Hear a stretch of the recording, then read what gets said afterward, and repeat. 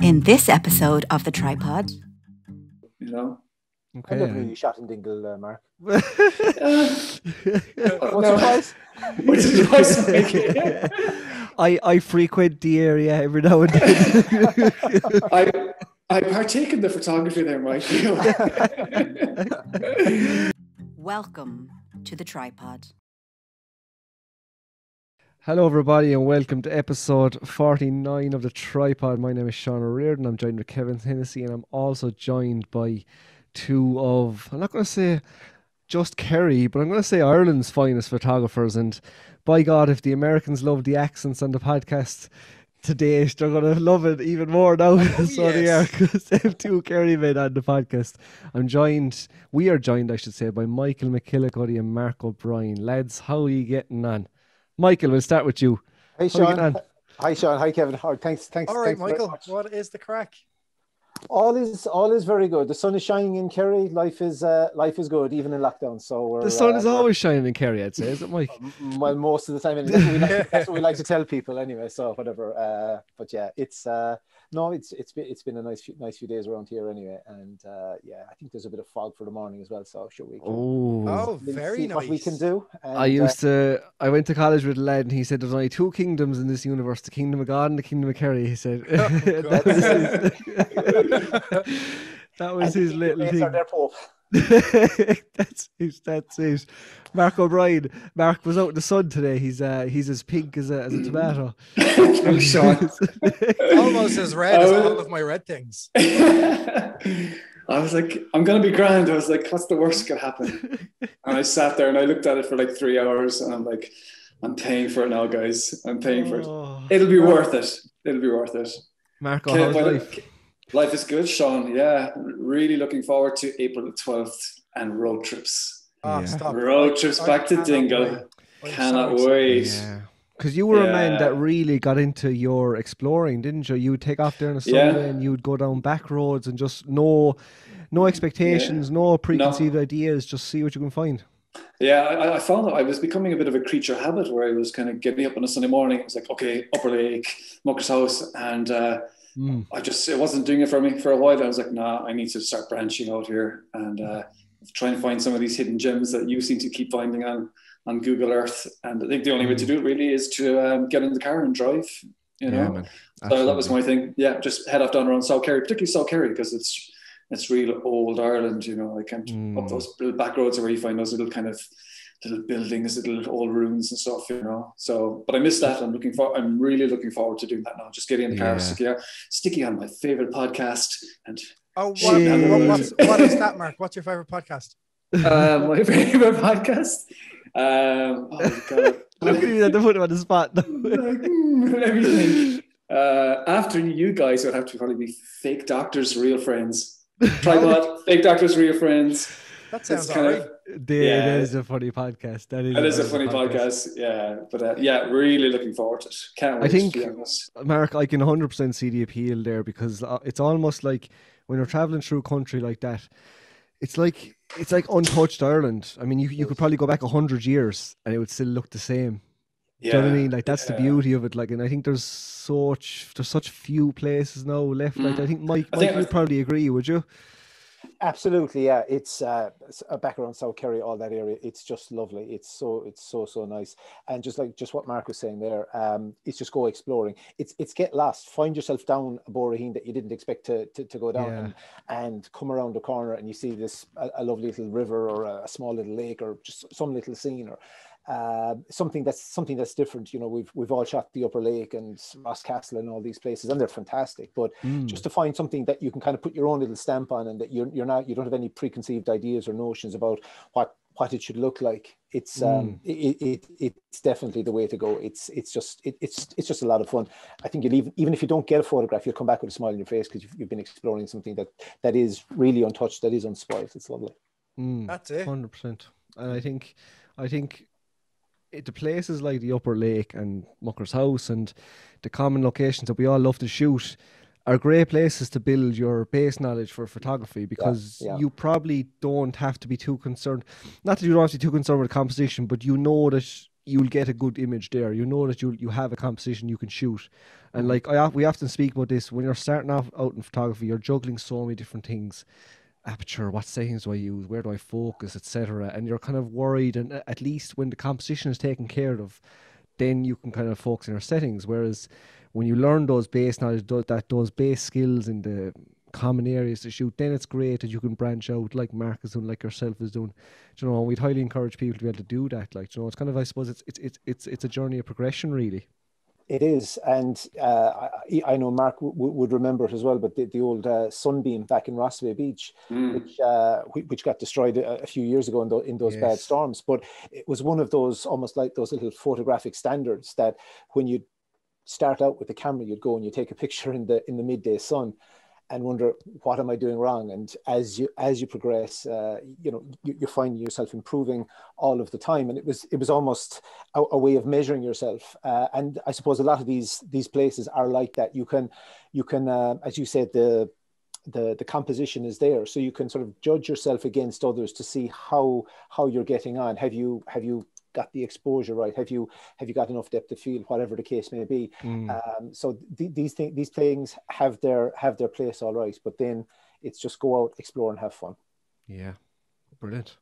Absolutely. Lads, tell me, like, where did it all start for you two then, photography wise? We'll go with Mr. Mark O'Brien first of all. Where did, what started Mark just from being Mark to Mark O'Brien Photography? Well, I suppose, Kev, for me, it all started back in probably 2015, 16. I always just use a phone. Just anytime I was out, the phone was always with me. And I found that I was taking pictures that I liked, but probably weren't up to the quality that I wanted them to be. And then that's when I decided to get my first digital camera. What was it? It was like Canon 1200D with a stock 18 to 55 lens. But I wasn't long. I think I ended up getting a Tokina 11 to 16, but pretty soon after. I wanted to go wide. Everything had to be wide. Yeah, we all loved it. It was like you go to Google and you're like, landscape photography, wide angle lens. So I was like, what is the widest I can get? I want to shoot the world. Yeah. And it was like, I think that's when I got in touch with Mike and the likes of Adrian Healy. And Mike was like Mike is an encyclopedia. He was like, look, what's your budget? What do you want to do? And he's like, boom, boom, boom, this is what you need. And I was like, okay, 11 to 16, add to cart. And the following week I was out and I was shooting these massive vistas. And now, I mean, it rarely comes out of the bag. I hate using it unless I really have to, you know. But that's probably when I started kind of, I didn't really start taking it fully seriously until I started kind of investing more time in workshops and in traveling. That's really when I suppose by putting money into these, I was kind of putting knowledge into myself, and that's really when I started kind of taking it a lot more seriously. So I just kind of at the start, I was, like everybody that starts out, you wing it for a little bit because you're nervous and you don't want to be bugging anybody or asking for help. But eventually I did. I asked like Mike was one of my first mentors, Adrian Healy as well. Like start. And I just learned from these guys, literally looking over Mike's shoulder. What is he shooting at? Right. And then back over. That's when I have all the wrong settings set up. So. Mike's dial has got like dummy settings, like D for dummy. Right? Then back to man. Mike shooting a sunrise and I saw 10,000. It's that bright you won't see the noise. It's fine. Yeah. It's like, why is this so bright, Mike? No, it's good. 6,400 ISO. Keep going. You got this. Oh, that's good. Class. But man, it's just really, I have to say, I have to give a big shout out to Mike. And I mean, I've been championing Mike for a long time on Instagram, and to you, Sean, and anybody that knows him.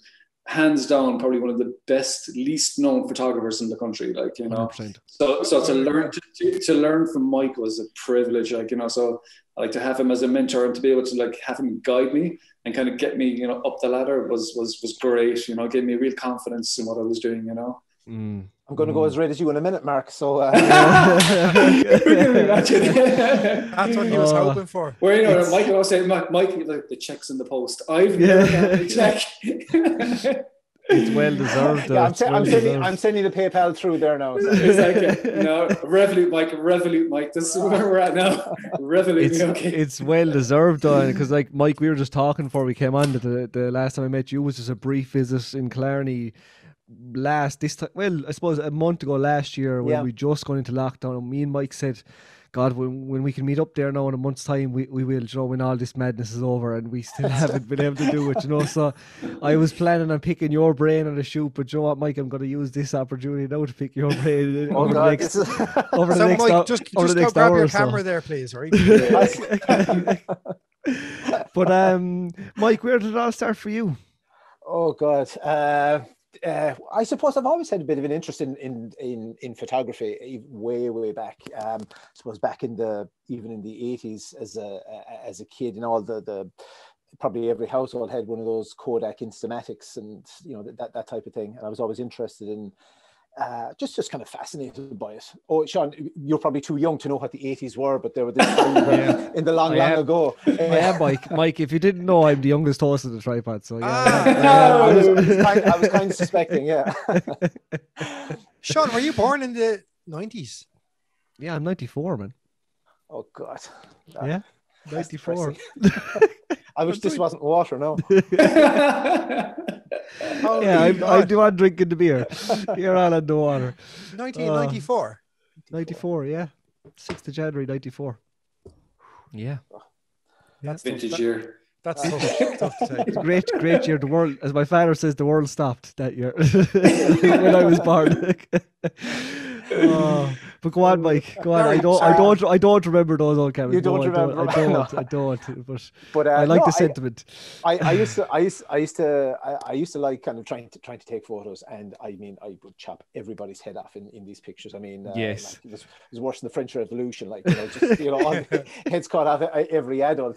But I just always kind of was just interested in cameras. And my dad used to work in the Great Southern Hotel right in the middle of town, and back then there would be a lot of photographers just basically kind of waiting around and for the tourists, and they'd take their photos. So Dad knew a lot of them, and they'd be chatting away, and I'd be looking at these massive cameras on their shoulders, and what do all these letters and numbers and all these kind of things mean? Yeah. And so I suppose it wasn't really until the kind of the digital era really that I decided I'd take the plunge, and I got myself a Fuji, a Fuji S3000, 3.2 megapixels, beast, beautiful, a beast.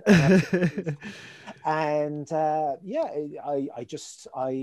kind of found that I really enjoyed it. And whereas I suppose when I was taking these pictures on this little point and shoot back in the day, at least with digital, I could kind of figure out what am I doing wrong, and I could correct it there and then. So I just found that I just really enjoyed it, and I've been chancing my arm at it ever since then, really. You've been doing more than chancing around now, yeah. Jesus, if you're chancing your arm, we're all only taking the camera out of the box. But it's interesting. I always love hearing about kind of how it started out, because some people, I genuinely think some people are born photographers. Like, they're just born with the talent, or they're it's always there, and perhaps someone in the family has always had it, I suppose I've always just had a fascination with photography. I always say, like, I love to take photographs, but I never had a camera. I never had one growing up. Like, we used to buy the disposable ones, and you go to the chemist then, and you could develop, like, and you'd have pictures of a hedge or something like that, or it'd be black, or it'd just be dark. And so it's really interesting to see how people started out. The fact that you, like, those cameras that you were saying your father used to see, or like the photographers used to have, were they the ones where, like, did you have to set it up, and they'd be like, they were obviously film cameras, they weren't digital cameras, like, were they? No, they were like the 8x10 slides, like, and there was a few of them, and there was a few SLRs as well. You'd see there would have been a couple of the Minoltas and Canons and Nikons and these types. But yeah, some of them were big, bulky beasts. I mean, they just, you could see that almost like the arm that they were carrying it on was so much bigger than the other arm. That's mad. That is mad. I suppose, lads, kind of So now you've started out in photography, right? What's the next step? So like, obviously with anything in life and not just photography, there's motivation involved. Do you know what I mean? And there's kind of a thing that has to get you up in the morning or it has to make you stay out late at night. Or, you know, just something we've all been there where we're just not feeling it. We're not feeling like getting up and getting the camera and going out and putting on the boots. Like, you know, so like, I suppose it's a hard question, but Mark, what is your motivator for photography? Like, is it, you might not be able to pinpoint one thing, but you might be able to kind of give us your insight into it. Like, what's your kind of motivation? I suppose, Sean, for me, it's the expectation. You know, it's the kind of, it's looking at the forecast the night before, you know, flicking through the apps, texting you, kind of going, man, I wonder, is it going to be, will there be fog? Will there be fog? That's the common one, yeah. Will there be fog? Will there be fog, Sean? People think I'm the fog guru, like, and they don't know just how lucky I get. That's all it is, man. It's just, I think it's like, you get that buzz and you get the little tingle of excitement where you're like, oh man, it could potentially be good in the morning. And then you're like, or it might not be, but I don't want to stay in bed just in case. So you go and you set your alarm for like 3 o'clock in the morning to get down Coogan for maybe 5, just to get like blue hour. And like you really don't know what you're going to get like when you're driving on the road. So for me, that's it, man. It really is just a case of, you know, the not knowing and the hoping. And then if it all works out, obviously the elation. And I suppose years ago, I would have looked at it, you know, if it didn't, I would have been disappointed. But I suppose as I've gotten a little bit older and a bit more experienced, I just look at it as an experience. You know, I don't come away going, why didn't I stay in bed? I look at it all kind of going, okay, I'm here. It's still a beautiful scene. I got a bit of fresh air. You're doing something that other people don't do. Like, I mean, when the rest of the world is asleep or in bed, you know, turning over for the next 40 weeks, you've already accomplished something. You know, you've gotten out of bed, you've driven X amount of hours to potentially capture something beautiful. Whether you get it or not makes no difference. But the fact that you've made that effort already kind of puts you one step ahead of everybody else in the day, you know? So that for me, I just find that like you hit the ground running then for the rest of your day, regardless of whether you get an image or not. You've made that effort, you know, and I think like as you continue to do that, it gets easier. It doesn't become a chore to get out of bed at 4 o'clock in the morning to be back in Dingle at 6 o'clock in the morning for sunrise. You know, it doesn't because you do it because you love it and you hope that you get something as your reward for getting up early. But you know, irregardless of whether you get it or not, you still made the effort, and I think that just kind of, you know, that's something that that's ingrained in you. Then, like, you know, it's like I say, it's not a chore. You know, when you do something you love, and you're passionate about, like all of you guys. You know, it's easy to get out of bed at 3 o'clock in the morning. It really is, you know. At times, Mark, you're kind of saying that, you know, not it's like it's second best, but like if you get the shot or not, it's just like, it's fine. I'm here. I'm in this beautiful spot. And like that is such a good way to look at it. You know, it really is, because as you said, like back in the day, if you've made the effort to go to a place and you don't get the shot, like it can be disheartening. If you let it get to you. If you let it, yeah. And I think you know, I particularly see with people when they start out, they get really like down in the dumps. You know, if they make it, let's say you go to the Cliffs of Moher from Killarney for sunset, and let's say it doesn't pan out, the horizon is full of haze, and you could go home feeling really sorry for yourself. But man, you just spent an evening at the Cliffs of Moher. I mean, come on, there's worse places to spend an evening like watching sunset. You know, whether you get it or not, you know. Like, just be glad that you get you're privileged enough to be able to stand there and look at that scene. Because there's other people that don't get that, like particularly people in Monaghan. Look at Conor Finnegan. Yes. Jeez, that's brilliant. I wasn't even planning that. That's great. I was, Sean. I was. Any podcast you can enjoy a bit of Monaghan is a great podcast. Exactly. well Mark, you actually, I think just in that little soliloquy there, you inadvertently admitted that your favorite time to shoot is sunrise, the same as me of the day. Well, I don't think it is. I don't know because I'll be honest, Sean. I prefer sunset for the simple reason that, like, and you and me even up back in Dingle, where you have the golden hour, and I mean that sweet hour before sunset. So potentially you'll capture some amazing images there, and then if you get a decent sunset, that's the icing on the cake. Whereas I find with sunrise, it's so quick. If you don't get, if you get nothing, that's it. It's gone. Like, and I mean, then you're into like harsh light. Yeah. Really, then like, it's you're putting all your eggs in one basket for sunrise, whereas in sunset you potentially have that hour beforehand where you definitely are going to get something if there's decent side light or whatever.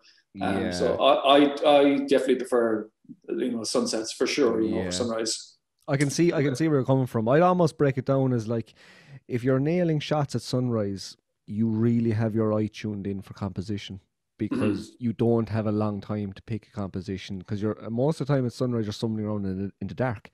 Yeah. And you're just hoping that, like, when that blue or the ambient light comes, you're kind of like, okay, that looked nice. And you actually have to preempt that, okay, when the sun rises, the light is going to hit that particular composition and it's going to look nice. And if you get that wrong, generally at sunrise, there's no time to change. Like, there's no time to kind of, unless you want to, we've all been there where we've been running down the beach with the tripod over our shoulder in the wellies, like, trying to find another composition. But I can totally agree. At sunset, then you have your, like, I love the goal. Like, I love the goal. I love sidelight. Anything with sidelight, I just love it. Oh, yes, you do, Shawnee. Yeah. And it just gives you that time to pick, like, but for me, sunrise, I know we're going off topic, but look, this is the tripod and I'm shocked. We just do what we want. Sunrise is like, when you're up at sunrise, generally there's no one else around, and it almost feels like you're just a step ahead of the world, and like there's no one else exists at that moment, only you and the landscape. Like, do you know what I mean? That's what I love about sunrise, particularly those magic. And I have fond memories of Killarney for particular reason, just like those magic misty mornings at sunrise. It's just, it's incredible. It's incredible. But Mike, your motivation for photography, is it kind of coming from a particular time of day to shoot, or is it kind of more intrinsic, or kind of give us your insight? Money and women, isn't it, Mike? If there's any man now that is not, it's definitely that. Jeez, the most humble, gentle man ever. And also my wife will probably be listening as well. So hello, Mrs. Mac. I do apologize. Tonight. Just so you know, my name is Kevin, and I am the trickster and the jokester of the podcast. I meant no harm. Michael is a gent, and I do apologize. Yeah, I'm in trouble now. Danger. No, I just Max Dawson's there. I loved everything he said. Well, apart from the Conor Finnegan thing, but who the fuck is that guy? No, and I totally agree as well with all of that. It's just that adventure, that expectation, hoping that something kind of works out. And again, totally agree that at the beginning you kind of you're if you don't get the shot, you're annoyed, you're cross, you go home disappointed. But as you I suppose mature in your photography, you realize it's all a part of a learning process, and you can enjoy just being out and about. So that is a big part of it for me as well. I suppose the other part actually is there's a headspace element to it. Just being out and about like that, as you say, kind of getting a head start on the day. It just feels really, really good. And I know my wife has often said, that any time that I ever go out in the morning, when I come back, no matter if I get a shot or not, I'm always in good form. You're kind of ready to face the rest of the day. And you just have that kind of you get those kind of good vibes from being out in the morning time. I would prefer a morning shoot myself to an evening. But I think perhaps maybe because I just like the challenge. As you say, it's things change so fast, and you don't get a whole pile of time to kind of correct for any misjudgments or errors or anything like that. So I do like that. I do love those kind of nice, cold, crispy mornings, and just kind of the expectation of we're back to fog again. Kind of maybe some nice color in the sky, that type of thing. I love kind of the change from blue hour to sunrise and that golden hour afterwards. I just love that. And all of this as well. It's always a learning process. You're always learning something new. Even if you don't get the shot, you'll realize, okay, here's my mistake. Here's what I did wrong. It's always be learning. It's just a constant journey. There's no end point to it. So you will always get something from a trip out, sunrise, sunset, whatever it is, if you're just open to the fact of, I suppose, owning a mistake, realizing what you've done wrong, wanting to learn from it, and next time out, you'll overcome it. Yeah, and you have to make peace with the fact that you won't always get the shot, don't you? And I think Absolutely, yeah. when you have made peace with that and you're comfortable with that, you'll enjoy it an awful lot more, because it does. We've all been there where we've been incredibly frustrated that we haven't gotten an image, and Oh yeah. particularly Yeah. like, let's say if you're working, like, which we all are, like none of us are full-time professional photographers as much as we'd all love to be. So like you could be in work all week and you're planning this shoot for a Saturday morning, let's say, and you might have driven 2 hours to go and get this shoot, and you don't get the image. You have to drive 2 hours back home, and you know it could be frustrating when you haven't gotten the shot. So I think when you do make peace with the fact that it's more about getting out and enjoying, and if there's anything that will very quickly let you know that you've made a mistake, it's photography. That's one thing I found out. It'll find out your weakness in terms of your composition or your settings, and it'll tell you, and it'll slap you in the face and, okay, this is what you need to do right the next time. It does. It sure does. It's almost like a diagnostic every time you go out and shoot. Like, yeah, it is, and I think it's just it's just kind of just always evaluate, just always kind of try and take something from the experience, and yeah, it'll serve you well. 100%. absolutely.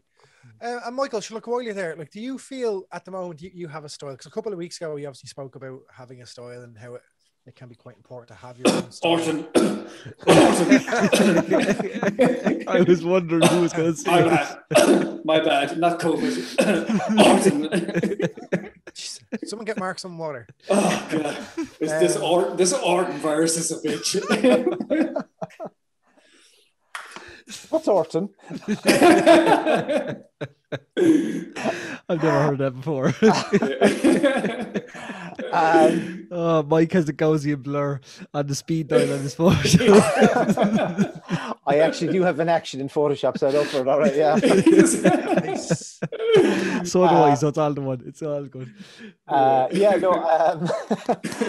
I suppose. Well, thanks very much, guys. Actually, for mentioning me a few times and the kind words on it. And Mark, I hope the cough heals up soon. But yeah, I suppose. The big thing I like, I suppose, is there's certain kind of conditions out in the landscape or certain kind of light that I like. I suppose just something that's relatively bright, but somewhat kind of soft or diffuse, or that kind of way. And that can be a little bit difficult at times, I think, to try and recreate digitally, because I think our cameras these days are so clinical. That it can be difficult to sort of get that softness that we can see with our eye, because our eyes are so much better at being able to kind of notice those little variations. So what I try, I suppose, and do is bring that back into the scene where I can, where I've seen it. I suppose that would be the main thing that I do, and it's sort of blending that, I suppose, with a certain level of, I suppose, of contrast, kind of dodge and burn, kind of the classic techniques. And I suppose where I see the softness with the Orton, what I also like as well is maybe trying to contrast that with kind of maybe harder textures elsewhere within the scene. So if there's rocks, just having that little bit more defined. So again, it's kind of working a contrast in a different way, kind of harshness versus softness, as opposed to maybe kind of darks versus lights. So that's kind of what I like to try and kind of bring into the image.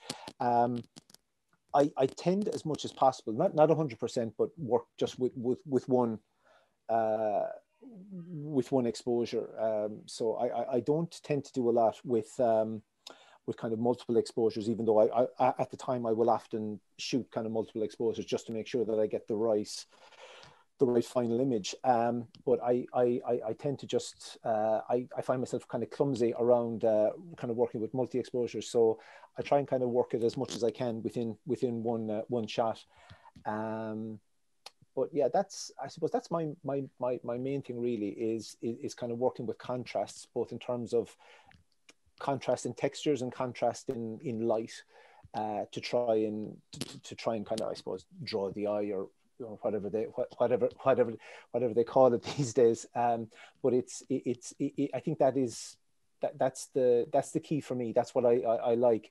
It's certainly something that I've developed over time. I would look back at maybe some old photographs and I'd see the beginnings of something, and I've realized that okay, I've developed that over time, or I've added things to it. So it's probably something that's evolving all of the time. So perhaps in 2 years' time we could be chatting, and it could look quite different. Very but true. it's just a kind of an evolving style, or an evolving a way of working, both in terms of out in the field and also post-processing. And I think what's nice as well is to be able to kind of work an image that is very different as well, something that isn't necessarily going to suit the Orton effect, or the kind of the typical thing that I'd like to do, because they can often be the images that will teach you something new, or another type of style that you want to incorporate into your workflow. So yeah, as I say, it's an evolving process. Yeah, and it's very much about becoming comfortable with a certain workflow, I suppose, Mike, isn't it? You know, and like comfort kind of sometimes it can be seen as kind of like laying back and kind of not progressing anymore, but like I don't see it that way in photography. I think when you become comfortable with a certain set of conditions of photography, or a certain set of a workflow, then you know exactly how to adapt that workflow to different scenes. Yeah, do you know what I mean? Like, you know exactly what set of. I speak a lot about like the integral process of post-processing and shooting in the field, and like when I'm out shooting, like I know exactly how to set up that scene or shoot that scene to complement the post-processing that I'm going to apply in Lightroom or Photoshop. Do you know what I mean? And I think for me that's about getting the best value out of your workflow as a photographer. And I think it's very interesting there you speak about contrast between textures and between like the Gorgeous, rocks. wasn't it? Yeah, like that's because when we think of contrasts, I always think of light. I always think of tonal values, or perhaps color, like in the HSL. So you were talking there, and one particular shot sprung to mind when you said that. It was your shot in Torque of the steps, and you had some. Is that the green? The the steps, and you had some gorgeous. Beautiful diffused light at the top of the scene. Yeah. And which was your kind of soft light, which you were talking about, whereas there's still light is present, but you were able to diffuse it or soften it in such a way that it became pleasant to look at, contrasting against the nice harsh textures of the rocks in the foreground. And I looked at that and I was like, damn. I was like, I wouldn't even know where to start. Do you know what I mean? It was a stunning image, and I think it's that's a really interesting work, like between contrasting of textures as opposed to just tonal value. You know, that's a really interesting insight, Mike, and it makes so much sense when you said it there. You know, that's brilliant. Damn, I've given the game away. Yeah, I was going to ask how did you do it, but you know what? That's like asking a man can you kiss his wife. So I'm not going to. I won't go that far. Marco, your style, Mark. We've often had a discussion about this, about style and stuff, and we talked about certain photographers. Yeah, me and you. Yeah, you might remember, it, but we did. Yeah. But style, Marco. What do you think in terms of your style? I Sean, I don't think I have one particular style. I think if you go down through my grid on Instagram, it's pretty diverse. And in terms of landscape, it's diverse. I mean, I don't particularly do a lot of seascape or astro, but I'll try and always mix it up between, shooting something quite moody or looking for that nice vibrant sunset or sunrise. I like images that have got impact, like if I'm going to shoot a moody scene, then I really want the processing afterwards to reflect that.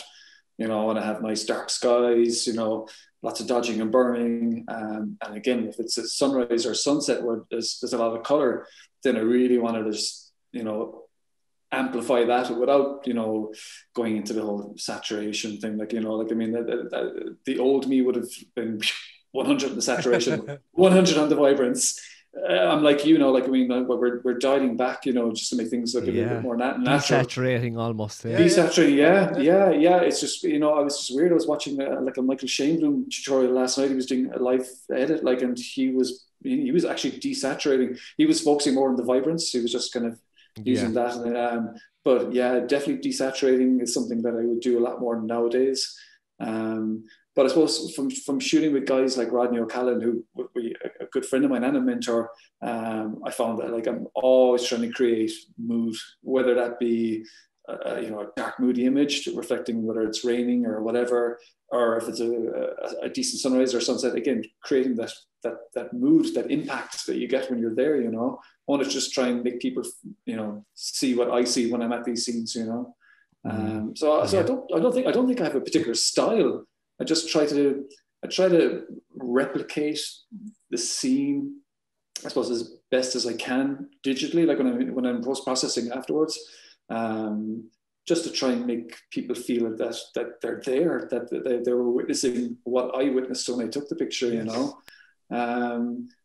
So if I can take them on a journey, like if I can impact people, like let's say for example, we'll say that shot I took back at Inch Beach, that you guys, I think you spoke about it before, when the telephoto shot, with the two people on the beach, it was just all the negative space above it. Stunning. No, I mean, it's not technically a good shot. I mean, like you can see this banding because it is quite blown out, but at the same time, it worked, and I suppose I'm trying to do more of that now. I'm trying to create images, I suppose, with a little bit more, of that feeling where you're there, that I want to try and, it's not as dopey, like this. I want to try and move people, I want them to kind of look and kind of go, fuck, Yeah. I wonder what they were doing at the beach, I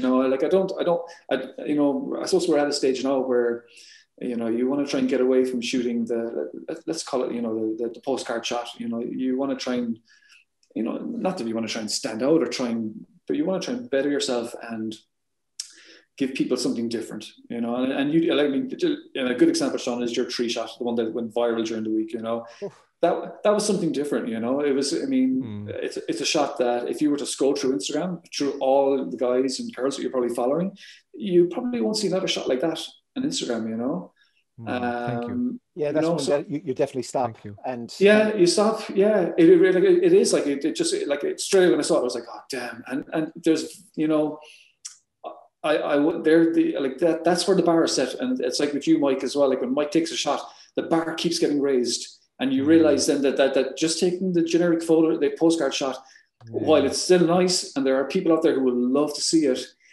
You have to ask yourself then, like, are you growing as a photographer? Are you, are you pushing yourself to create better images, or more unique images? And it's hard because, like, obviously we live in a country where it's small and there are only so many things you can shoot. But I mean, you've shown, Sean, that by getting, off your Todd and going for a walk, you can. You can produce an image that will affect people, and it did affect people because. Yeah, I mean, all you have to do is go through your stories during the weekend. Everybody was sharing it, I'd say I've seen that photograph about 7 million times. We can talk about that, but we can go to you, Kev, as well. I mean, can we just say as well, Kev, you look awesome, man. I mean, the red shirt, the red headphones. He looks great. He always does, in fairness. Thanks, lads. He turns up on the night like he does. He does. Yeah. Kev's like, I need to look good tonight, man. He's like, we're coming on. he's like, the hair is nice. He's like, got to put on a nice shirt, red headphones. He's color coordinated. He looks dapper now. I got to give it a thank you. He shaved. My little one was wearing a Minnie Mouse dress today, so she told me to put this on. Yeah. So you're like, you just stick like your Minnie Mouse and then put on headphones. Yeah. But it is. But I mean, we can talk about Kevin's tennis court image. That for me, like, I mean, I that my top 10 like images when it came out last year, and it's something I'm going to try and do again this year, and I'll be honest, I've got one of Mike's already in my top 10 this year. And it was one he shot back in Glencar. It was one of the very first pictures he posted this year. And nobody knows where this place is. He knows where it is, and he's going to tell me afterwards. But yeah, but don't say it, Mike. Don't say it. No, swore to secrecy. But it is. But I mean, but like, I mean, if we go back to Kevin, like, I mean, that tennis court image, like I mean, you're a good photographer, Kevin, but that image really brought you to the forefront, like, of people going, holy shit, yeah, that's a serious image. You know, like, and like, I mean, you could see, because I was looking through your stories afterwards, like everybody was like, holy crap. Like this is amazing. I was almost embarrassed at a point. Like it was just you do get embarrassed after a while, yeah. It's like, oh my you God. know? Yeah. It was so unique though. It was so unique. But that's just it. It's well deserved. Yeah. It's fantastic. Yeah. And I think that's where, you know, if you want to stand out, you're going to have to shoot something unique, you know, and you can only do that by exploring, or like Kev, going up into the sky and looking for it, you know, and not losing your drone if you can in the process. Haven't lost it in a while. Can we speak about that there? Can we touch on that there for a second, Mark, if it isn't such a sensitive subject? Oh, wait, go on. Seeing as you brought it up, like, you know, because I've never crashed a drone, just saying. Well, Sean, funny you should mention it. Mark's drone is currently resting in the southwest of Ireland, off the coast of Cork, off the coast of Sheep's. Is it Sheep's Head specifically? Sheep's Head, yeah. Too soon, Sean. Too soon. I had to get that in there. Cut me teeth. The Mavic 3 is coming out in like 10 months. You'll be fine. You'll get it then. Oh like, God! Just take my kidney. Here you go. Can you talk about the feeling, Mark, when you felt like it was gone? Okay, I'll be straight. Like, I went out that weekend. I think it was actually the weekend that that COVID would kind of, like, when the country realized we were going to go into lockdown. I think it was pretty close that weekend. And I remember I was out flying it, and it wasn't a particularly nice morning, you know, but I knew that if I wanted to get an unusual image, I was going to have to like get close enough to the cliff to just get this nice angle on it. And I had it in sports mode, and I think that disables your proximity sensors. So I was I was like, this looks good. I was like, oh yeah, this looks good. This looks good. Wait a second, why am I looking at this? And then and then everything went black, and I was like, oh no. I was like, I'm after crashing to the side of the cliff. And to be honest, I didn't get upset, you know. I really didn't, because I was like, the realization that the whole world was going into lockdown. I was like, man, it's a piece of machinery.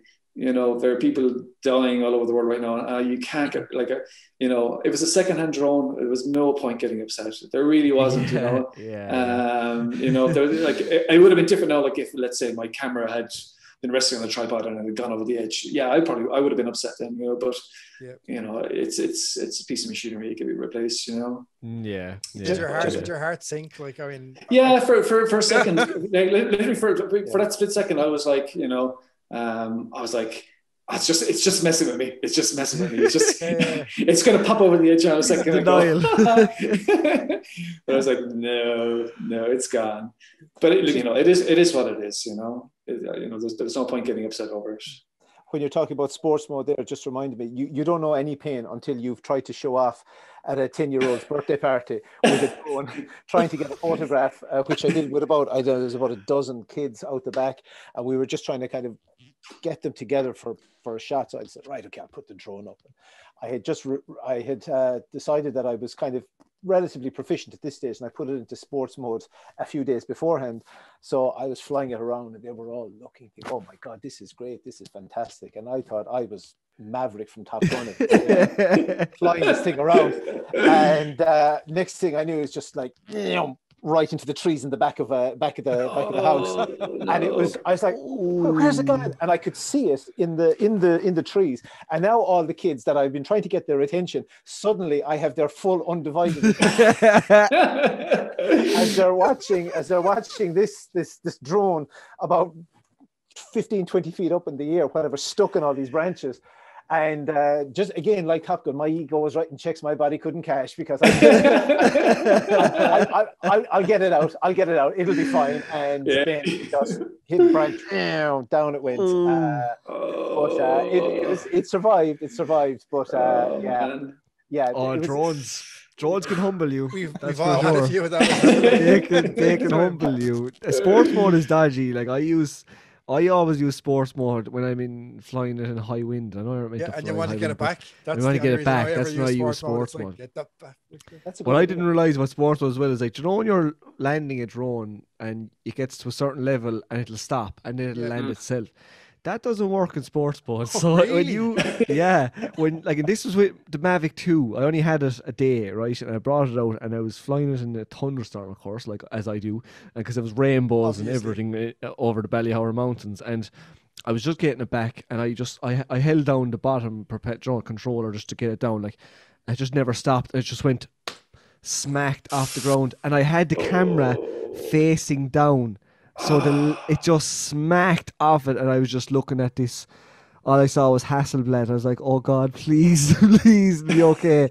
And I actually have a small chip taken out of the edge of the casing. The camera's fine, but the casing took the brunt. And I was like, lads, like, the problem is because they're so expensive. Like, and like, you could literally crash them or lose them in the split second. Do you know what I mean? Like, whereas with a camera, you kind of, you know, you'd want to be doing something fairly irresponsible if you wanted to lose your camera, or you know. So, yeah, drones. I've lost my drone like definitely twice, possibly 3 times. One time, it was just like it was a lunchtime. I was bored. I was like, I'm gonna just go up the road, fly it a bit, and yeah, it got really windy all of a sudden. And obviously, I only have the mini, so like it weighs absolutely nothing. So I was up there, and I was like, right, come home, and it just went the other way. And I was like, oh God, it's got the GPS thing or whatever. Return to home. Yeah, return to home wouldn't work. Like it just like couldn't. It wasn't strong enough. It doesn't work in Wicklow. No. So I followed it. I went around to like the next kind of housing estate from where I was. Like it was up near a big field, but there was a housing estate. So I went around. No sign of it. I looked in gardens, tried to follow the GPS. So continued down the road, go back around, and then there's a lady just standing there with it in her hand. No way. Yeah, she's like, "Are you looking for this?" I was like, "That didn't hit you, did it?" She's like, "No." I was like, "It was just in my garden." I was like, "That didn't hit you." Can you imagine into the window of her car? Yeah, imagine. She was standing in her garden. She was like, tennis court. yeah. She was on match point, out to serve. Balls, please. Yeah. But While we're talking about gear, lads, because we are photographers and we love gear. And Mike, I'm going to call you out now, Michael. Yeah. Michael, you are the biggest gearhead that I know as a photographer. Like, if I've ever had, like, the most in-depth conversations I've had with you have been about gear, like when I've been on about switching to Sony or whatever, Fuji or... So, Mike, talk to us about gear. I'm going to say... Okay, we'll just put out there. Gear isn't the essential thing as you're a photographer, obviously. Do you know what I mean? Like, skill and composition and everything is the essential thing. But you love your gear, Mike. I don't really know how else to put this, but you do. Yeah, I suppose whatever. I've probably changed gear more times than Marcus changed Rab jackets. So and that's a lot. I've seen his wardrobe. That's a lot.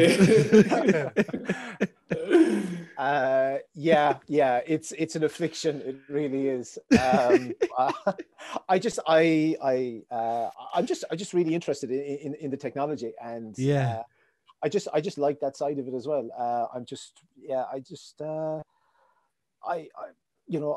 Whatever it is, Sony Alpha rumors and Nikon rumors, or all these pages. I love reading about them. I love watching, say, the DP Review TV or the Camera Store TV on YouTube, and just kind of getting that information. I may never buy the gear, but I just like to know about it. It's because there's just so many amazing little bits of technology that are out there. I mean, I know, Sean, you used the Olympus, but I mean, Olympus had so many fantastic features that a lot of other companies didn't actually put in place. And I would often think, if Fuji and Olympus could combine, and just what they would have, or so I just kind of nerd out on it. Yeah. Can I ask you a question there, Mike? It just popped into my head. Do you think that, because one incredible feature and something that I really miss about the Olympus system, is the stabilization. So I do miss it's not the same in the Nikon. It's not the same in the Z6. Is that something to do with the sensor? Like is it possible to have that level of stabilization? Like I was able to shoot. I don't know, Mark, do you remember I was with you in Dingle, and it was a very kind of stormy, windy day, and I took a shot at the fence posts looking back towards Cumminole and the beautiful light. That was like a half a second shutter speed, like, and no bother, handheld, tack sharp, like, and that was on the Olympus system. Yeah. Mike, is it something to do with the sensor size? Is it because it was a Micro Four Thirds sensor that they were able to get that level of stabilization in the camera?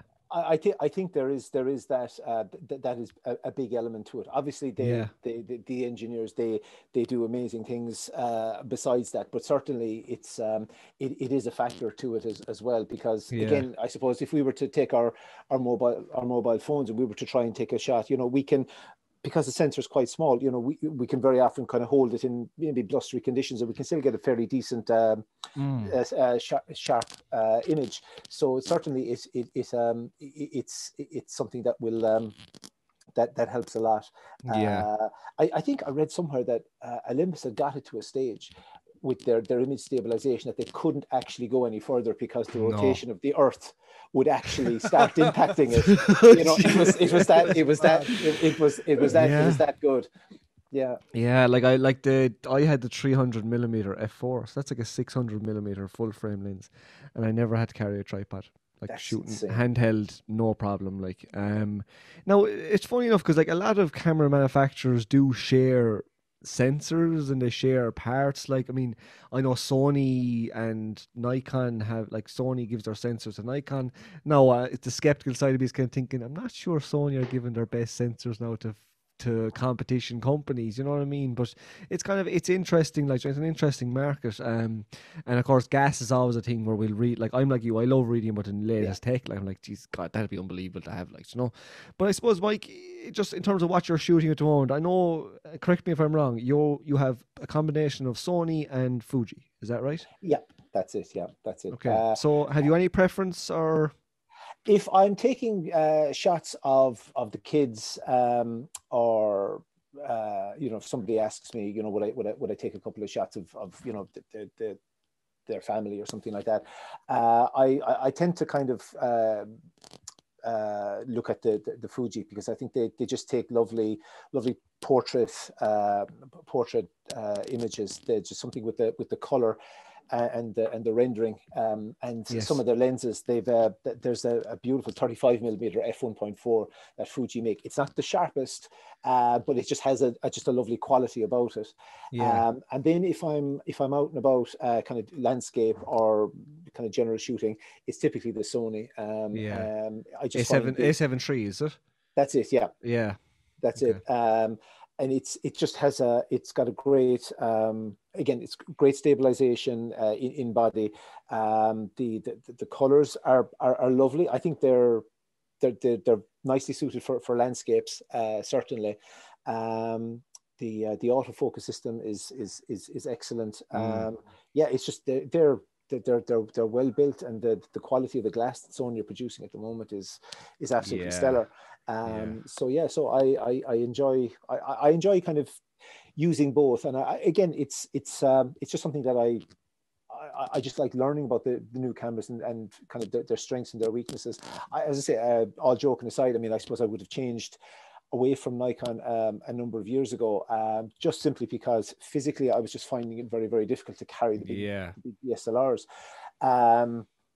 And I suppose at the time I had what I wanted in terms of the Fuji gear, nice and light and perfect for, as I say, portraits and that type of thing. But for the landscapes, I just wanted I wanted something a little different, and the Sony A7 III came out at the right time, where did a deal and did a trade and got what I needed. Yeah, you can't beat that full. To be fair, like, I mean, I was always a big advocate, and I still am, like, Micro Four Thirds, like, Olympus make a fantastic sensor, fantastic colours out of it. Like, Olympus colours are so nice. They're beautiful to shoot landscapes with. You just can't argue with that high ISO performance, so full frame. Like, I mean, it's just, it really is nice. It really is nice. But again, there's pros and cons. Like, I don't think, if I didn't shoot Micro Four Thirds, I probably wouldn't have learned how to exposure blend. Because it was that lack of dynamic range that forced me into learning how to blend exposures. Do you know what I mean? Whereas if I went possibly to full frame, because you have such a high dynamic range, you kind of have that luxury of being able to pull back highlights or raise shadows without increasing noise. Like, do you know what I mean? So gear is funny in that way. Do you know, it'll kind of it can give you or take away certain skill sets, like, depending on what you're shooting with. Very true, and I think that's one of the things as well, where gear isn't the be all and end all. It's nice to talk about it. It's nice to geek out about it, but as you say, you were using a Micro Four Thirds system, so you learned how to exposure blend. So that for you was a way to get the same type of image, same type of dynamic range. Yeah. And that overall ultimately makes you a better photographer, because you learn new skills. You have more arrows in your bow, or whatever. To get the final shot. Yeah, absolutely, 100%. Makes a lot Marco, of sense. what do you have in your camera bag? Well, Kev, funny you should ask. What's in your camera bag, Mark? Welcome to another edition of What's in Your Camera Bag. Well, Kev, I happen to use the world's most popular brand, Canon. Canon. How do I get him off? Yeah, how do we? I'll just cancel this whole segment. You're just like every time I say Canon, just beep it out. Yeah. Oh, definitely should do that, by the way, Sean. Yeah, but I shoot with a Canon EOS R. That's my primary body, and I have a Canon 6D Mark I as my backup. But to be honest, I rarely use it these days. I find that I'm just kind of primarily using the EOS R. I probably will change to 6D for something else down the line, just to have.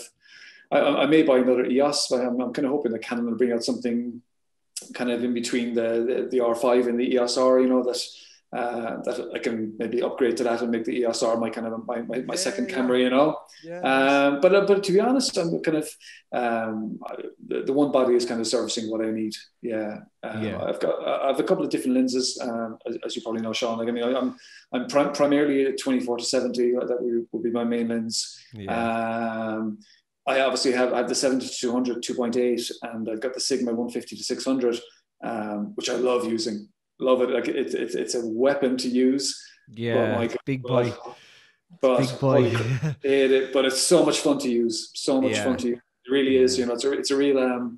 It's fun. You can be out in the scene, particularly like if you've got the second body and you can throw it onto that, and just man, it's just great to be able to just go to 600 mil and just look around and see what you can find. It's don't get me wrong, it's tough on the arms, but I imagine so, yeah. But not you, Sean, not with the gun show. I don't have a telephoto, so I could be put back in my box fairly quick if I got one of them.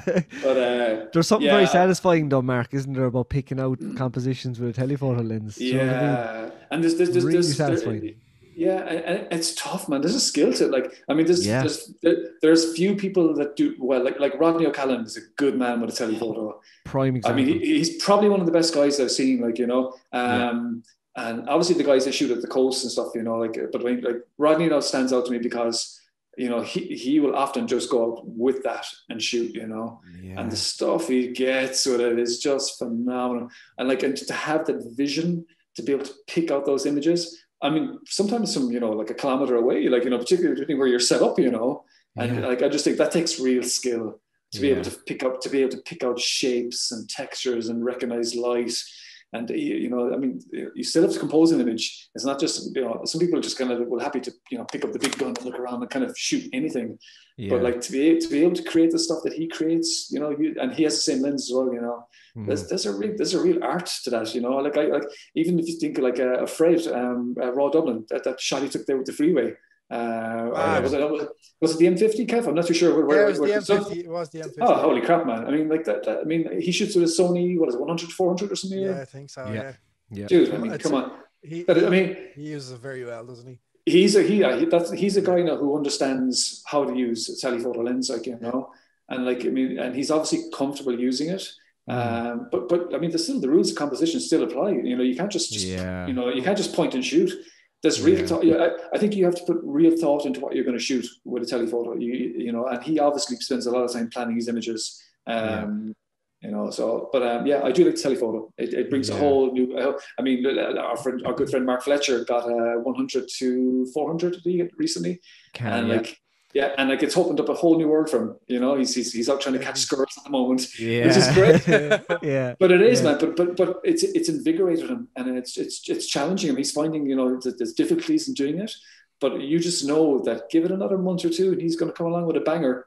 You know, like and that's going to set the ball rolling for him. You know, and then all of a sudden the wide angle lens, which would have been the go-to lens, it starts to get a little bit dusty, doesn't come out of the bag as much. You know, and you know, and that's. I think, you know, you kind of need to be floating a little bit in between that kind of 24-70 to telephoto. Like, I think that's really the sweet spot. I know you look at all these gear videos from YouTube guys are like, that 3 lenses you need for landscape photography.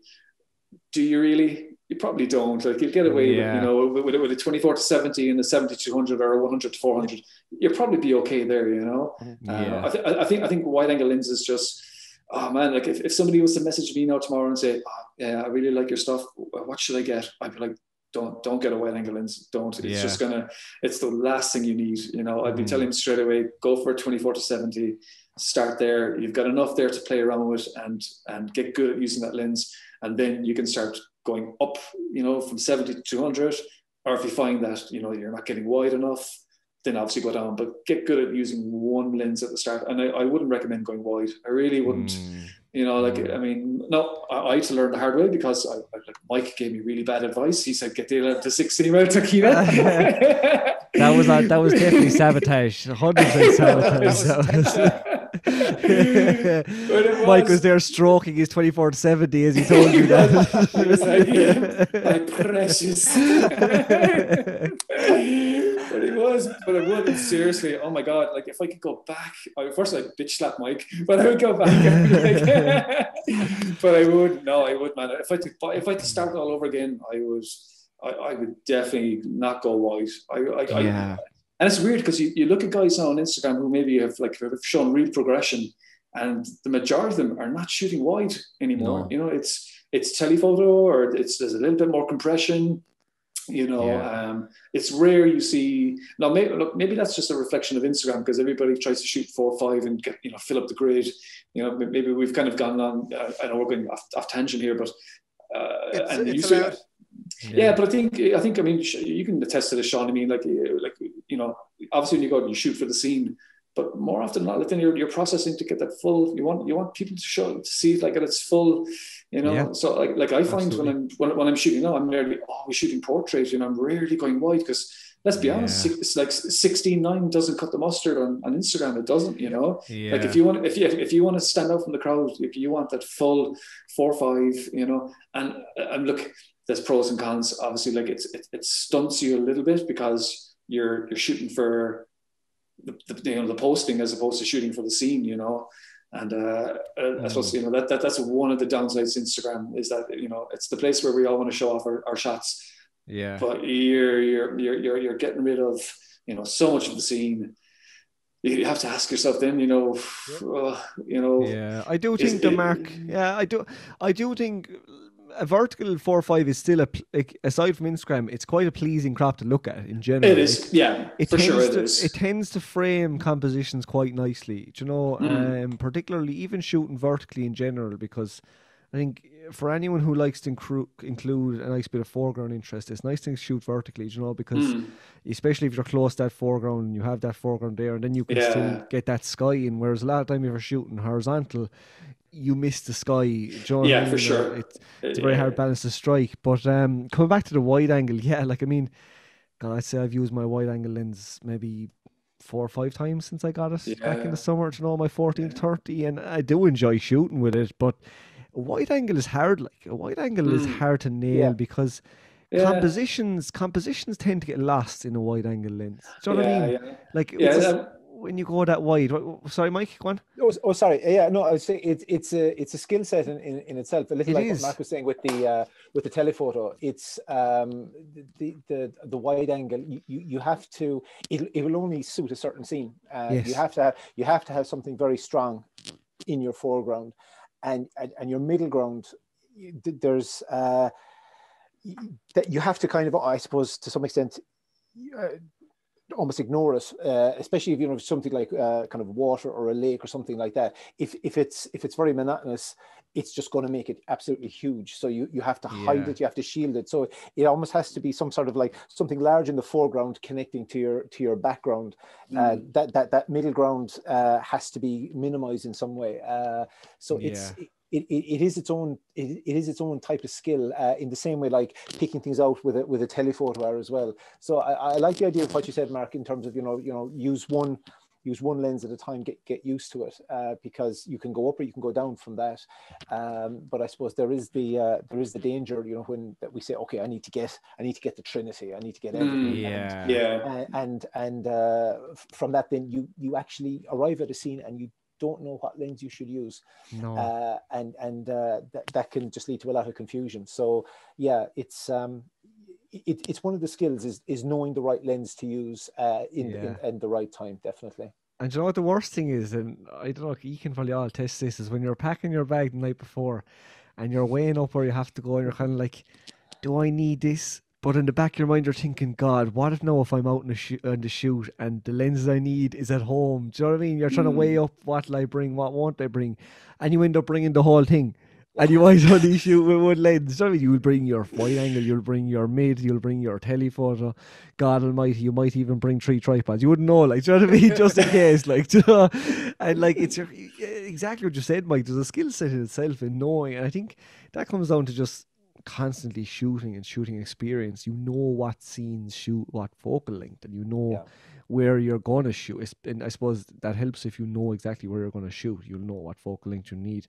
I have a particular fondness for 24mm for landscapes, because I only had one lens for a long time, and that was a 12-40, and that was on the Olympus system, so that's a 24-80 full frame equivalent, and so 24mm was the widest I ever had. So I got really used to shooting at 24mm, and I knew its limitations, but I also knew its benefits. And for me, it's a perfect balance between, it's wide enough to get the whole scene in, but it has enough compression that mountains in the background aren't lost.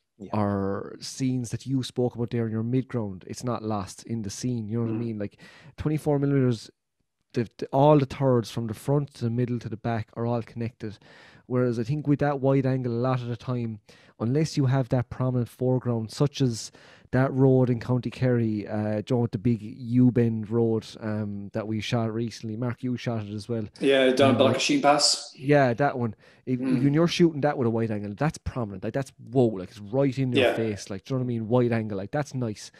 But if you don't have that in a wide angle, it's just another scene. Do you know what I mean? So like you could do a whole other podcast on the skill set in choosing a lens and choosing a focal length for a different composition. You know what I mean? It's a minefield, like, and it is. Like, photography goes so much deeper than just pressing a button on a camera, doesn't it? Do you know what I mean? 50. Sure. We've a treat planned for episode 50. Okay. But it is like, and I think for someone starting out who's reading DP Review, which I do, or I read Tech Radar and Digital Camera World, those are the 3 main ones I read, like, about if I want to buy a new lens and look up reviews, like, it's a minefield, like, isn't it? I just text Mike.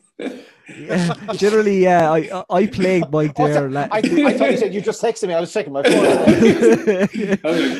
I plagued Mike there. Was it this time last year? About 18 months ago? Because I was switching to Fuji and I was joining different things. Like, and I was me and Mike in in-depth chats about gear. Like, so, yeah, it's a minefield. Do you know what I mean? I suppose it's just about choosing what gear suits you, but it's not always about the gear either. Do you know?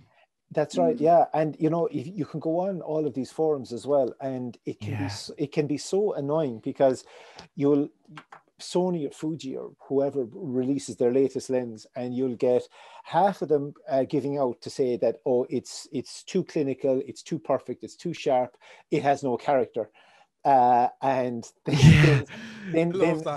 then something like a company like the 7 Artisans from China that are releasing some lenses now, and you'll everyone going, oh, it's too soft, it's too this, it's too that, there's too much chromatic aberration. Was that the character that you were giving out about on the Fuji or on the Sony? Yeah. So you can never win. No. So it is an absolute minefield. So I think you have to kind of box clever. You have to do your research, and you have to just go into the camera shops. We're Get a feel for them. Yeah, get a feel from. We're very lucky in Ireland, that we, between Cork, Limerick, and Dublin and Galway, there are some very, very good camera shops that will let you do that and will actually give you really good, honest advice, and let you try it out and see if it suits your need. Yeah. The feel of a camera has often been very important. Like I like a camera with a deep grip that you can just have in your hand and just something that's not small and fiddly and stuff. Do you know what I mean? And 100%. What I love about those forums, and it just gets me every time, is the sharpness test where they're photographing a brick wall. And it's just like a brick wall. Like, you're just like, I'm sorry, this is no relevance. Like, if you're going to be this picky about gear, and there's lads who are that picky about sharpness. I'm like, you're not going to stand outside in the rain and try and photograph a scene in a landscape. Do you know what I mean? If you're worried about photographing a brick wall, and distortion and it's wild. It's wild. Could be all down to the bricklayer, any of the problems. Oh God. So, lads, can I ask you about post-processing? Because we know Sean loves a bit of post-processing, and he is. Oh, Mark O'Brien, hey, you're among very apt post-processors here now. I kind of feel like I'm like the complete outsider here. You know what I mean? Like three landscape photographers from the west of Ireland who are, you know what I mean? Be intimidated. I'm just the content photographer stuck over here at the other side of the country. But no, so obviously it's an integral part of your photography, both of you. Do you feel you need to be as proficient in post-processing as actual photography these days to achieve what you want to achieve? Like, is it an integral part? Mike, do you want to take this? Sure. I think once you got some of the basics within post-processing, you're probably going to be all right. You could look at some guys online and Pix Imperfect or people like that. Unmesh, what a man! Yeah, absolutely. He is just fantastic. I love watching him. He's just so happy and he's just so enthusiastic. He's fantastic, isn't he? Yeah. So I don't know if you know this, Mike, but I've only recently taken up Photoshop. What? Yeah, I'd never ever used it. Yeah, true. So only recently. So I'm kind of dipping my toes still, and I kind of could come and go. But Unmesh has been like the Bible. He's really good. If whatever you want to do, just type it in. There he is. He is. Yeah. Good morning. Yes, Unmesh. But he's so there's guys like that, and they go into such depth and detail. For a lot of people, the film simulations on a Fuji camera or an Olympus camera, they'll probably be more than adequate and more than enough for most people. But I suppose, again, like going back to what kind of talking about earlier on about kind of style, that I kind of found that I had to do a certain amount of post-processing to kind of get that look that I had seen out in the field and get that back into the scene. So that's probably why I've dipped my toe into it as well. And it is just things like dodging and burning, a little bit of kind of the Orton effect, or a couple of other things, maybe a little boost in clarity or texture, that type of thing. And I think it's probably going to become a little bit more important maybe as time goes on, because what we're finding now with software developers and with apps is, it's all of this AI processing, they're advertising things as, they're one click and your Instagram ready. But that's all down to a software developer saying, okay, well, this is what's good and this is what's popular on Instagram, so we're going to give you this look. So, a lot of images can become samey. So I think, even if you just have a little bit of experience with Photoshop or Lightroom even, which is excellent as well for processing, you can develop something that's more unique and that's more your own style, as opposed to something that's more samey, and that is important. I'm always I suppose one of the big guys that I admire is Ansel Adams. The guy was just an absolute master of so many things, just amazing with composition, and even something like where he developed his own system with you know, exposing for the darkest darks and the brightest brights. But he was also incredible in the darkroom. And, you know, that, you know, if he was alive today, he would be using Lightroom, he'd be using Photoshop. And he often said, what was the phrase he said, is that the negative is like the composer's score and the print is the performance. And Yes. it's that type of thing that, you know, if you want to get the best out of your image, you know, just put that little bit of work into it to get it to the point where this is what I saw, this is what I felt, this is what I want to show to everyone. And I think just enough so that it's you can put your own stamp on it, I think is good enough.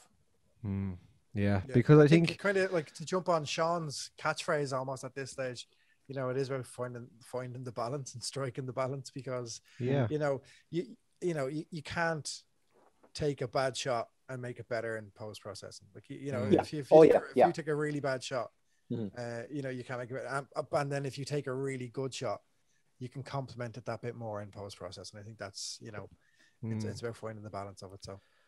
And you learn a certain set of techniques to complement different scenes. That's what I found. As you shoot different landscapes, you almost already know what you're going to do in post-processing to complement that scene. Do you know? And I think now, for me, I think, and for any landscape photographer, post-processing should be an integral part of your workflow. And it's not, when you say that, or when you say like you should be proficient in Lightroom, Photoshop, people might take you up as saying, well, you're trying to do everything in post-processing and nothing in the field. But it's not like that. It's like you have to strike a balance, as Kev said, and like, you know what I mean. I can't stop saying that now. But you have to, like, you have to make them both mesh and blend and work with one another. Do you know what I mean? One can't work without the other. Lord Voldemort and Harry Potter. You know what I mean? Yeah, not in digital photography, like, do you know what I mean? So you learn a certain set of techniques that are going to complement different scenes that you have, and that's about becoming efficient as a photographer. I think Ronan has said it before. Remember when we discussed Luminar and the sky replacements, and that kind of stuff? Ronan was kind of saying, like, it's all good to use these tools, just as long as you kind of know how to do it, kind of without them, first of all. Yeah. And you know what you're doing it for, you know, like that you're not just going willy-nilly, like, poof, I'll do that, like, bang, lashing on these effects for no, like, just because you know, for no reason, for no logic, no thought process behind it. You know, it's it's like the remote learning, like, or sorry, not remote learning, geez, there goes a teacher of me, you know, the rote learning, I should say, the rote learning kind of thing we all done in school, whereas you learn things off by heart and you've no idea why you're learning 100%. or what you're learning, but you just know that on exam day you're going to spew out this essay on the page and you pray to God that the topic comes up, like, do you know what I mean? But you don't know why you don't know why you're doing it, whereas if you understand the techniques and you understand why you're applying them, well, then you just become more proficient as a photographer, you know. 100%. I think, Marco, post-processing, which is something that, again, we've had in-depth chats about whether you remember or not. I remember them, but, you know, maybe Sean records them. Sean, help me, Sean. You know, how do I blend this? Sean, not again, not another blending. You're another fella that I think of, like, you and Mark Maguire. No, taught too well. And now you're better than me at it. It's just like that's not how it's meant to happen.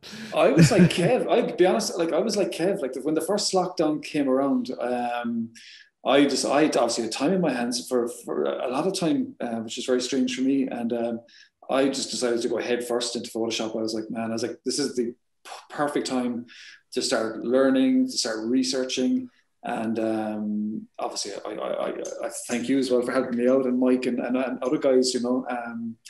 But yeah, it's definitely integral. But I mean, again, I suppose if we come back to Instagram as well, you know, it definitely helps you stand out more if you have I mean, okay, let's take for example. I mean, one of my favorite photographers on Instagram is a guy called Michael Sadowski. He's called Mind's Eye. I've posted a lot of his stuff, and this guy is a master of post processing. I mean, you look at his stuff, and it's the difference between being a good photographer and being a world-class photographer.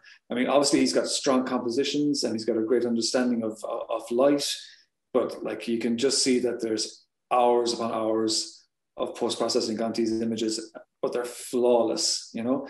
But then again, you look at somebody like, say, like Emer Collins, who will shoot at the coast, will shoot the scene. She'll get like, I remember I did a workshop with Emer years ago, and her big thing was get it right in camera. You get it right in camera, you've very little to do afterwards.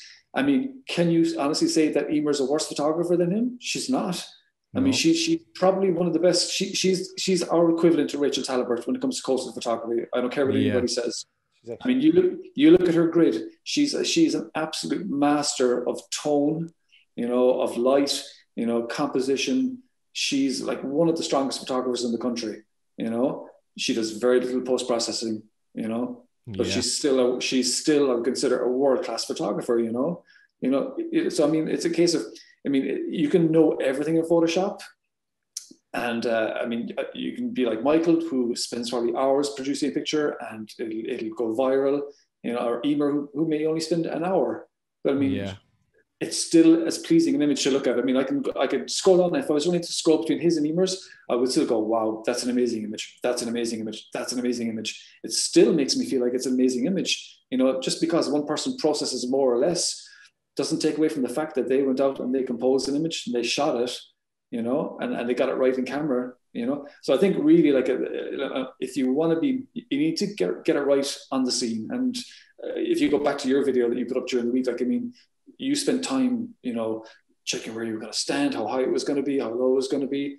If you hadn't done that, you know, potentially you mightn't have had the same impact. You could have been 2 foot too high with your tripod, and that scene might not have had the same impact. Whereas you shot like straight through the tree, like an arrow. And that's what, like, I mean, anybody that picked up their phone that day, like, their eye went into the tree, straight past it, down to the back of the forest, you know? And I mean, if you take the care and attention on scene to get it right in camera, you know, if you've got, like Mike said, if you've got the basic understandings of Lightroom, you can pretty much process a picture, you know, well enough that when it goes on Instagram or Facebook, that it's going to look nice. Once you've got, you know, once you've got an understanding of, you know, that you're not going to push too far, you know, and we're all guilty of that when we start off, that we go too far with the contrast, too far with the clarity, too far with the saturation. Yeah, saturation is one for me now that I bring it down, you know, -10 most of the time. You know, and you know, you have to make these mistakes. I mean, and a good exercise really is to leave up your old pictures. You know, don't be ashamed to show your old stuff, because you know, and like, if you go back to my grid, like, it's horrendous. My God, like, it's an assault in the eyes. You know, but you know what? And nothing irks me more than when I see people who get to a level where they realize they've obviously gotten better, and then they're like, you know what? I'm going to clean up my grid, and they delete the past. Yeah. The only way you're going to learn is by looking back on how let's be honest, how crap you were to where you've come now, like, you know. And I'm proud of my crapness. Yeah, like, yeah, like, embrace the crap. Dude, own it, man. Embrace it, absolutely. Like, you know, because I mean, it just goes to show that, like, if you put in the time and you put in the effort, like, a good example is our friend Keith Snapogram. I mean, you go back through his early stuff and you look at what he produced in Cartoon the last day. Yeah. I mean, holy crap. There's a guy like that is put in the time, put in the effort, and you can see now, like, he's produced, that's a world-class image he produced the last day. Yeah. You know, and that's in the space of how long have we known Keith? 18 months, maybe 2 years. Yeah. I mean, incredible. Like, that progression, like, but again, I mean, there's a guy who spent time, you know, learning composition, I spent endless hours, and we know this, he spent endless hours on Photoshop, you know, getting raw files off guys who were friends of him, and just, like, you know, spending hours behind closed doors, getting it right. And they all came together for that image in Cartoon, you know? And I mean, class. But again, you know, I mean, he put in the time, he put in the effort, you know, you get back what you put in photography. Like, you know, if you make the effort to get up in the morning, go to a scene, you shoot it, if you get the image, okay, that's one box tick.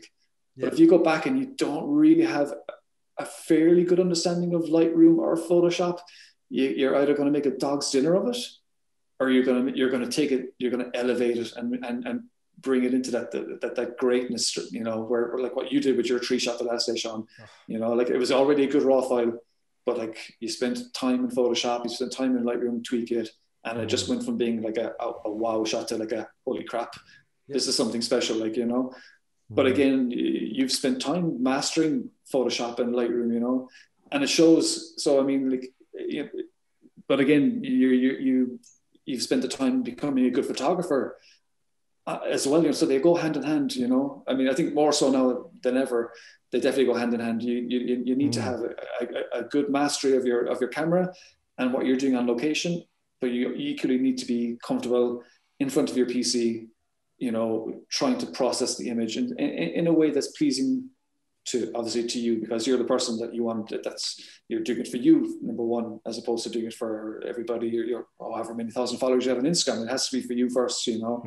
And if you can't, you know, create what's in your mind's eye, you know, if you haven't got the skills to do that, then it's just another raw file sitting on your computer. You know, it's not reaching full potential. And I mean, so and Kev, like, I mean, the whole thing with you with Photoshop, it may be scary now, but like in 18 months' time or a year's time, we'll be chatting and you'll be like, oh man, like I had like 10 layers open in this one, piece of cake, and it will be a piece of cake. You'll wonder, what was I even worried about in the first place? Oh, like, I mean, so you know, it's just, it's easy. Even now it's like, because I was like, how do you even open it? You know, trying to open a photo, you know, like literally the whole thing was terrifying, like where to start. You see, I suppose, like for maybe if there's people out there listening who don't use Photoshop, what I would say is, like, go into Photoshop with a task in mind, and it's actually, like, you know, you'll figure it out then. You'll kind of figure out what you need to do.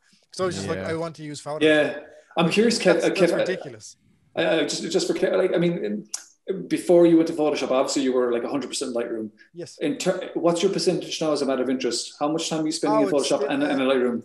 So it's still probably, I'd say 70, 30, 80, 40, 80, 20, 80, 40. Quick. Let's do the maths there, Kev. Quick maths. I'd say it's 70, 30, 80, 20, like, Lightroom to Photoshop, just because I'm so comfortable in Lightroom, you know.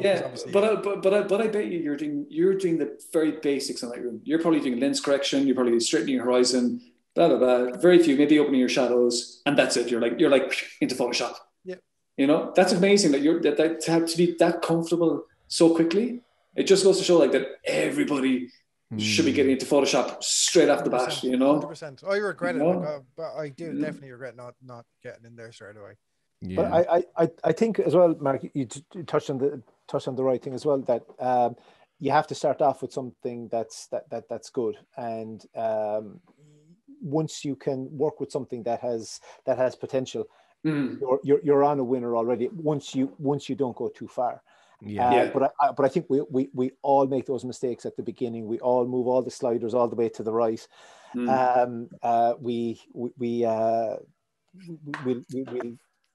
We think we're getting there. We got this.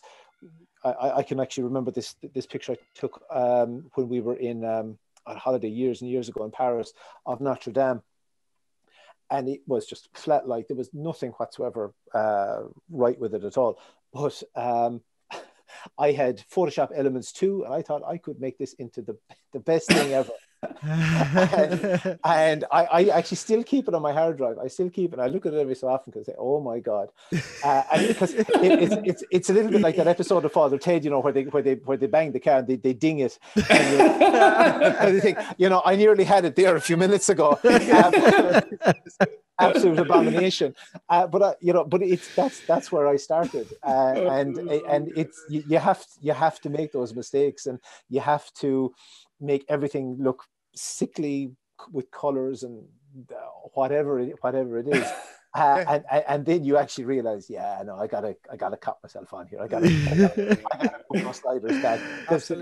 There's no point in while we can all give the warnings to people. I think that everyone has to kind of go through that process at least once to realize. They were telling us the truth. That's the best analogy I've ever heard for post processing. Like, if you don't cringe looking at photos from 3 years ago, then stop. Like literally, I look back at it and I'm just like, max. oh my god, like what? Like how have I? Like I even think like how did people not tell me? You know what I mean? You're like, why didn't anyone say, here, Kev, calm down a bit on the old clarity? Yeah. Like there's no need, you know. So like, yeah, that comes down to, I suppose, brutal honesty and constructive feedback as well, which is very. Man, yeah, I'll be honest. Like I got an absolute. Let's be honest. Like I got a kick in the ass from Rodney O'Callaghan years ago. Like he actually called me up one night. I have no problem saying this. Like, and he was like, "All right, lad." And I was like, "Hey, Rodney." Yeah. He more just like, "Yeah, the saturation slider. Yeah, could you stay away from that, please?" You know. I was like, "What's wrong with it?" You know. He was like, "Just do me a favor, stay away from the saturation slider." And I was like, "Okay," you know. And it was tough. It was tough love, but it was exactly. Though, yeah. It was the phone call that I needed. It actually, I could see straight away the change. Then I was like, "Oh man!" I was like, "Holy crap!" You know, like I was. And that was a pivotal moment in my progression. I was like, oh crap, you know, I'm definitely doing something wrong here, like, you know. But you know, it's hard to give people that. It is to give that advice, because it means some people will take it with, you know, with the good intentions that you're trying to give it. Others will obviously take it differently, you know. So unfortunately, that's the world we live in, where some people will appreciate it, others will take offense, you know. But I think, you know, me personally, I would have no problem in saying it to someone else. Like, and if they get offended, then, you know, you kind of have to ask what kind of a character, you know, are they in the first place, you know. But if it comes from a good place, you know, and you can obviously phrase it and word it in such a way where you're not trying to, you know, rip somebody's heart out, like, you know. Yeah, you're not saying it for the sake of being bad. No, not at all. Like, you know, trying to help. And yeah, and I think it took somebody like Rodney to give me a kick in the ass, and I'm glad that he did that. I'll be honest, I really am. You know, and I'll always remember that moment, and I would hope that I could do that for somebody. I hope I could kick somebody else's ass down the line. I have Sean and Ronan for that, so like I pretty much run most things past the lads. And Dude, it's you know, Ronan, like, dear God, like, you talk about someone kicking you in the ass, he'd kick you in the face, like, like he's just like, lads, like, no, like, no, Kevin, no, like, just don't do that. And then I'm like, right, nice one.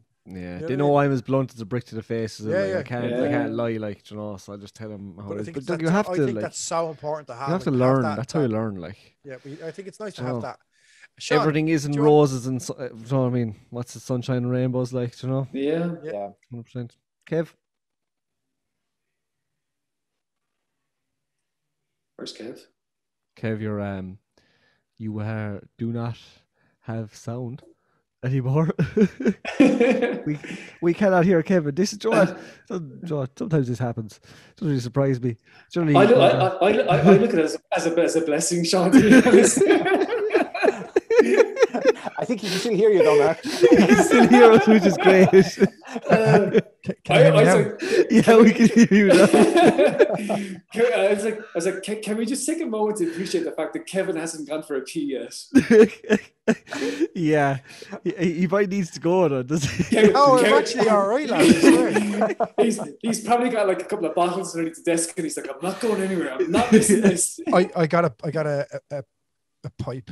Jesus Christ. Oh, that's gas. Lads, I have one final question for you, and it's a double question, so it's a location question, right? And Mark, I'm gonna go to you first. You have to pick one location in Ireland first that you could only shoot, or if you could shoot for the rest of your days, which would it be, or where would it be? Well, for me, just within Ireland. We'll move on to the world in a minute, but just within Ireland for the moment.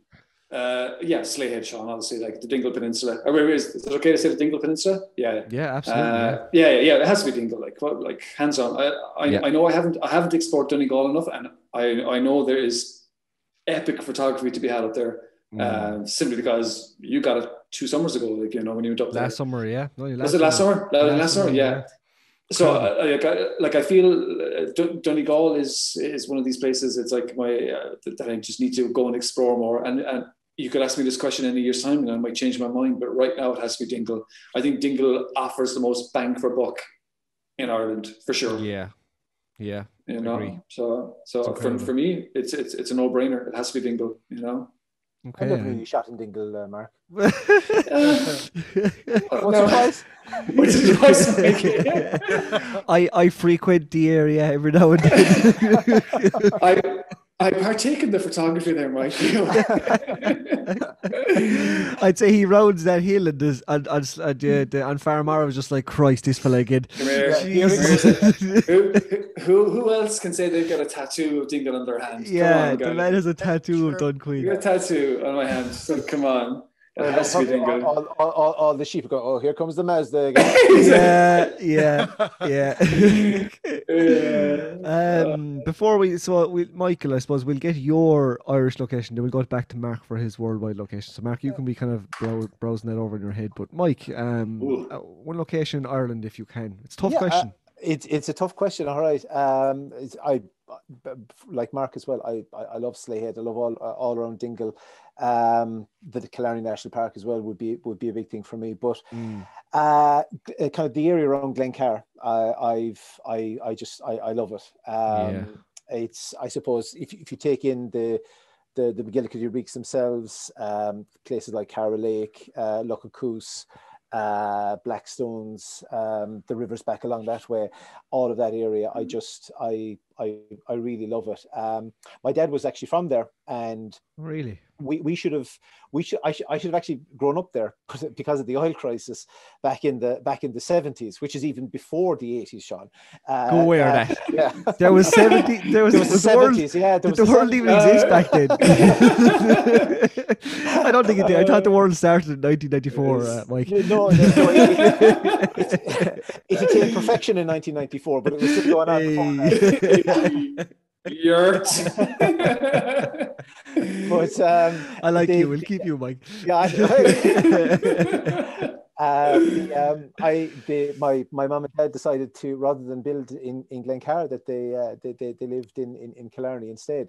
Okay. And I suppose over the last few years, I suppose since my dad passed away, I kind of wanted to kind of go and kind of re-explore a lot of those areas that he would have kind of grown up in and would have been familiar with. So it's nice to kind of get those connections. And I'm very much like what Mark was saying earlier on, you know, kind of going exploring, because I don't have a lot of personal experience down through the years with them, you know. So I'm re-exploring them, and I'm getting lost, and I'm finding myself halfway down in Boraheen wondering what's down there. But just the more I explore there, just the more I love it, and it's a little like, you know, well, I suppose it's kind of like the South Kerry thing as well. Like it's untouched, it's unspoilt, and there's a lovely rawness to it. And it's just nice to explore, and even without getting killer images, it's just a fantastic place to just get lost in for a while and come back kind of feeling good about the world and feeling good about oneself. Incredible. Yeah, I think that the Kerry landscape has that. It just has that magic, doesn't it? You just get lost in it, like, and you just you forget time almost, like. Do you know what I mean? Yeah. You're like transported to another world. I'm always looking for landscapes like that where I just imagine myself, as I said earlier on, 100 years ago, and I open my eyes and I'm like, this probably looked the exact same. Do you know what I mean? Because those landscapes are disappearing now, like, you know, and I'm always looking for it. Same when I'm shooting Astro, I'm like, and I find like a dark sky region, or like, this is what our ancestors saw before there was light pollution, before there was big cities. Like, they stared up at skies like this on endless nights, like, do you know what I mean? So romantic, Sean. I have a way of words. You do, it's gorgeous. But it's coming from what Mike said there, like, do you know what I mean? It's incredible, like. Marco, world location. I think there's no secret that my favorite place in the world is Scotland. Yeah, if I had to go somewhere tomorrow, it would be the Isle of Skye. Just get me on the plane, drop me off, leave me there. I'd be happy. See you later. Yeah, it has to be Skye. It has to be, like, Skye is, I think, I mean, we've all, well, some of us, I mean, I don't know if you guys have watched photography online, but I mean, if you look at their top 10 locations in Skye, why would you want to go anywhere else? I mean, you could go to Iceland, and you get the Aurora and all that. But I mean, if you look at what Skye is offered in such a small location, oh man, it's Dingle on steroids. It really is Dingle on steroids. And it's just, oh man, I'm dying. I talk fondly about Scotland. I feel like it's a place where I left a piece of my soul when I was there, you know, and I feel like I've unfinished business with Scotland. You know, that I wasn't, I was an okay photographer when I was there. I feel like I just did not do it justice at all, you know, and it kills me to know that, you know, that I could have produced better images, you know, like we were there in the workshop and it was a great workshop, you know, but I just feel like I want to go back now, you know, and spend more time there and not be under pressure to be somewhere. And and like, especially if you're at a workshop, you're kind of back and forth and you're following. Yeah, you're a little bit like, you know, but I mean, I can promise you, I mean, like Mike, I know Mike, you have, I don't think Mike has been there. Kev, you probably haven't been there.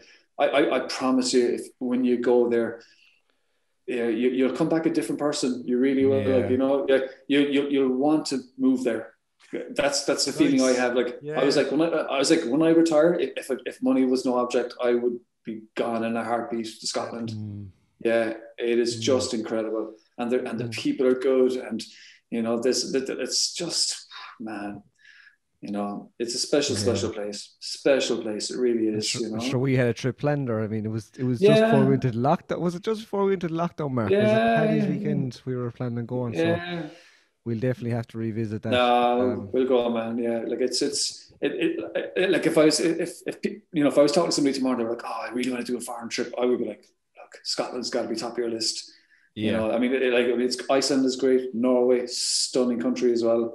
I've a trip planned to New Zealand in a couple of years, which I'm sure will be fantastic.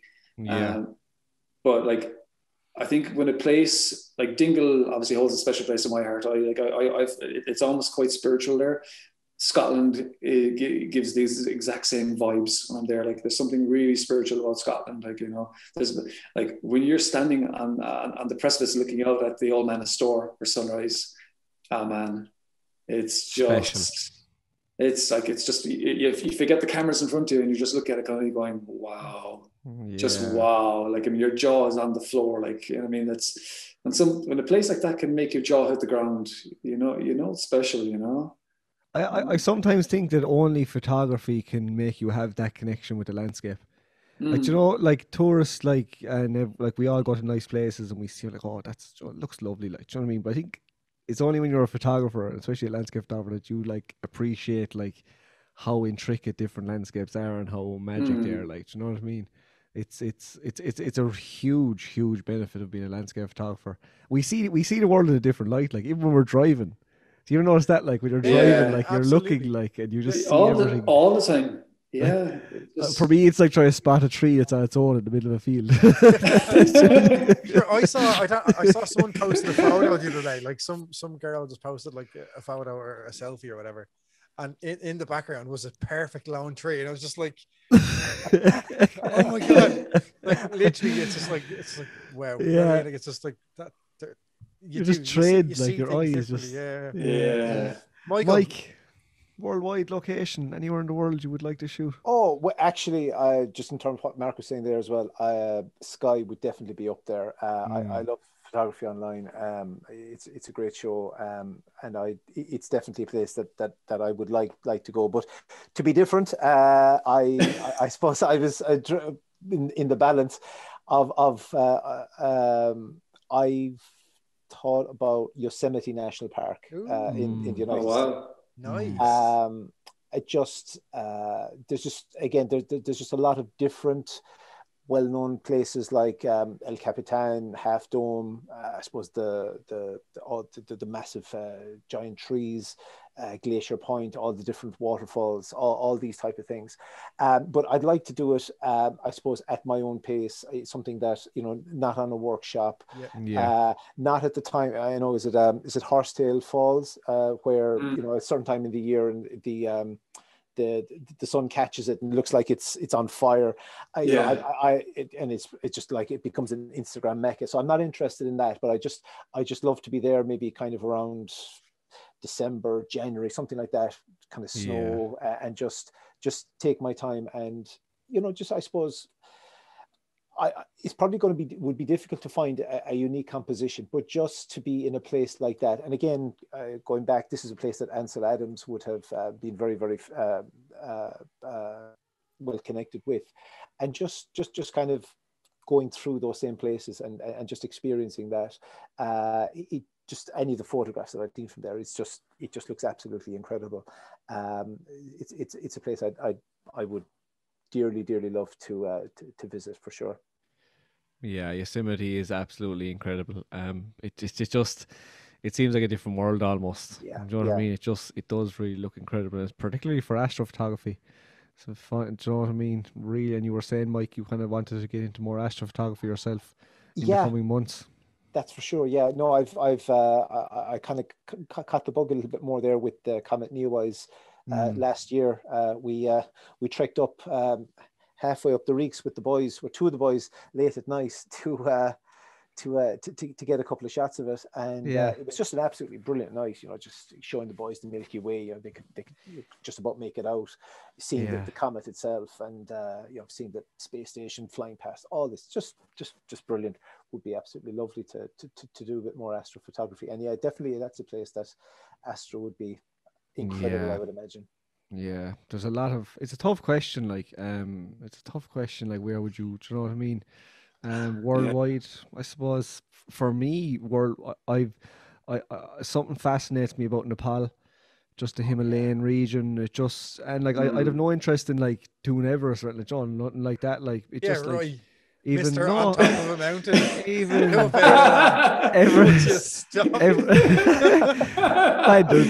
wait, I want to go to Nepal, but I don't want to go up that mountain. Sean would do it one morning, leave like we're back in it. Just I'm socially awkward, like, so the queues at Everest wouldn't appeal to me, like. The base camp would do, but like just the Himalayan region in general, like, I just think it just seems fascinating. Like I'd love to go there to photograph the people. The Himalayan people, like, I think they'd be fascinating to photograph. I'm in the Limerick Camera Club, and we had Jerry Andrews on as a guest speaker, and he's just fantastic. He's a very well travelled photographer. He's from Limerick, but he shot in Southeast Asia, Nepal, Italy, and street portrait primarily, and like he's photographed these.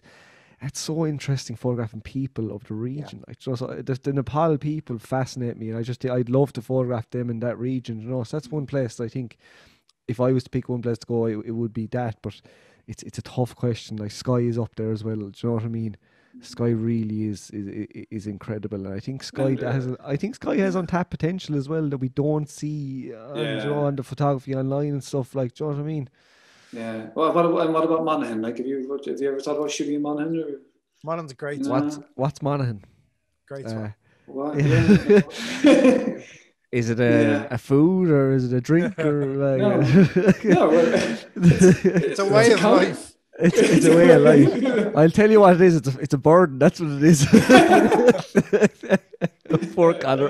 And you know what? Connor's a very loyal listener. He's definitely made it to this stage of the podcast. That's it, boys. Unfollow. Yeah. Oh, what a legend. Lads, it's been great. I just like to state for the record, I have nothing against the people of Monaghan. No, you're on. Sorry, no, Mike, but you can't go back. It's gone too far at this stage. For a penny and for a pound. No, honestly, lads, it's been absolutely deadly. Brilliant. It's been so much fun. So I enjoyable. could sit here and chat for hours. Honestly, over photography. You know what I mean? Like, when the pub's open, we'll all go for a pint, and Mark, you could have a 7-Up and you could drive us home. Yeah. And as soon as I can travel to Kerry, lads, you have to show me around, because I've never shot in Kerry. Absolutely. The invite has been extended. I know, and honestly, I can't wait. So as soon as I can be there, I'm there, and I can't wait. Yeah, particularly that Glencar region as you spoke about, Mike. That is just that's Kerry at its finest. Like, you know, we'll do a road trip, lads. Once all this is over, we'll do a road trip. And you can show us all these lovely locations and we'll tell no one, don't worry. Yeah. Just what you show. I would be showing you the location and Mark would be live streaming it on Instagram. Here, guys. So you have it. What? Sending pin drops. Might be like, everybody put your phones in the bag. Yeah, literally. Black bags over our heads. Shut down. He has a device that disables any GPS communication within that area or geotagging. Oh God, lads! Genuinely, thank you very much for joining us on the podcast. Thanks so much, guys. Thanks, guys. And we'll have you on again soon. All right. Cheers, Thanks, lads. guys. Thank you. Thanks, guys. Mind yourselves.